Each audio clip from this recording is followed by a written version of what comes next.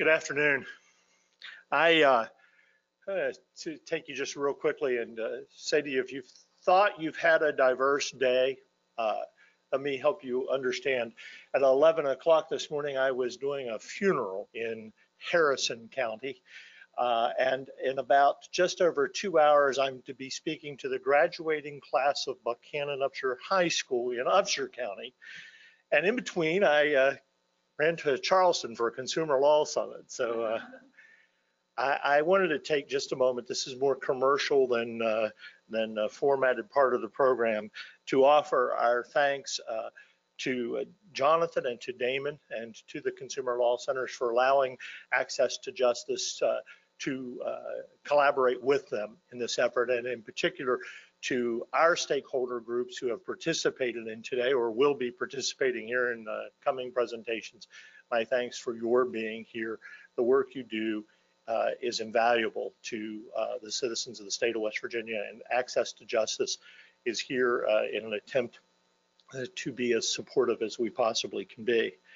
I want to also thank the West Virginia State Bar and the West Virginia University College of Law for being our support groups and the people who help keep us in existence and provide us a place to be. We are the only Access to Justice Commission in the country, as far as we know, that is directly linked to a law school. And we are very thankful for that.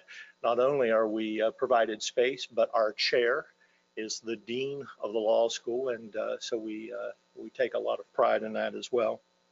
I would say to you ever so quickly, on the outside of the Supreme Court building in Washington, D.C. are the words "equal justice under law." And Justice Lewis Powell said, it is not just a caption, it is perhaps the most inspiring ideal of our society.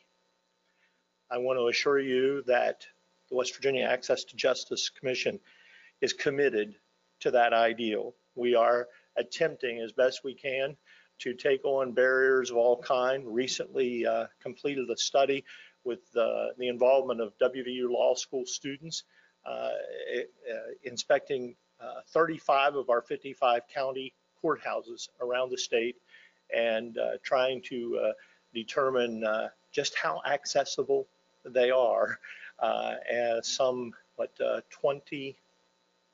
29 years after the passage of the ADA. So we are working on barriers that are physical in nature, but also we too, like many of you in the room, try to take on barriers to the system that are related to age, to education, and of course to poverty. We look forward in not just this day, but in coming months of continuing to work with the Consumer Law Center. We are beginning exploration of the possibility for reentry programs of people who've been incarcerated, and trying to combine with them a bit of an education quality on consumer education. And so this is not the only time we are collaborating with the Consumer Law Centers. I just wanted to take just this few moments to assure you that we are alive and well, the West Virginia Access to Justice Commission, and we welcome your involvement. Thank you all.